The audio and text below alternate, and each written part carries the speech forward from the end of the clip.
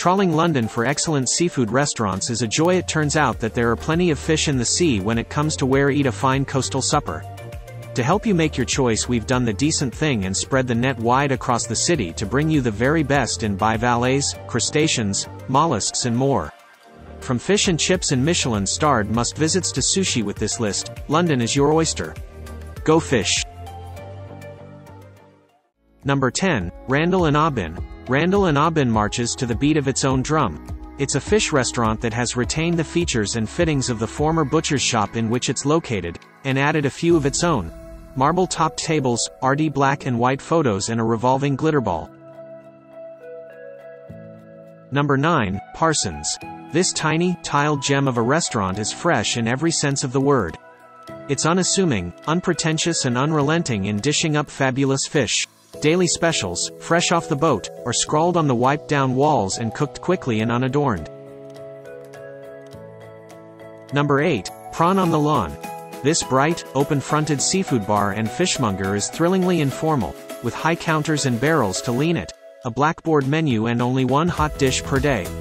Depending on the tides and the season, there are oysters, mackerel with nduja and fennel. Number 7. Jaishiki. This grand dame of the Theaterland dining scene needs no introduction. Critics love it, celebs flock to it, and the rest of us try frantically to get a table.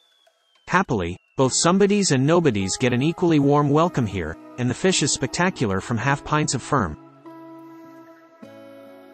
Number 6. Bibendum Oyster Bar.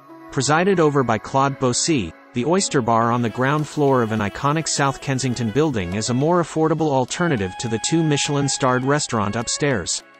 Down here, it's bustling and clattery, so you can potter around admiring the sketches and painted. Number 5. Cornerstone. Located in the gentrifying but still industrial neighborhood of Hackney Wick, Cornerstone is a hip seafood joint from Tom Brown. His menu of artful small plates offers such delights as octopus cassoulet with hog's pudding and cured salmon dotted with lime pickle.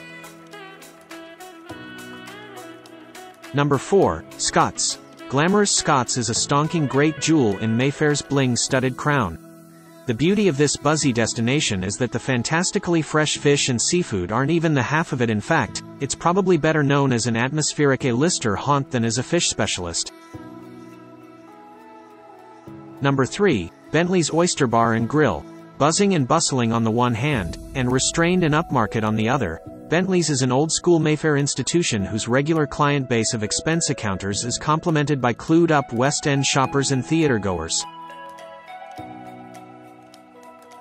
Number 2. Manzi's. For the super kitsch interiors as much as the seafood. This Soho spot is camp in the extreme. All giant fish, massive mermen and coiled rope at every turn. Its setting in a shady Soho alleyway is less enticing, but if you're a fan of sparkly West End magic, then Manzi's is for you. Number 1. Saltee Girl. High-end seafood spot in the middle of Mayfair. A place to see and be seen. Following the original New England location, and with a recent opening in Los Angeles, too, this oddly street spot is swisher than swish.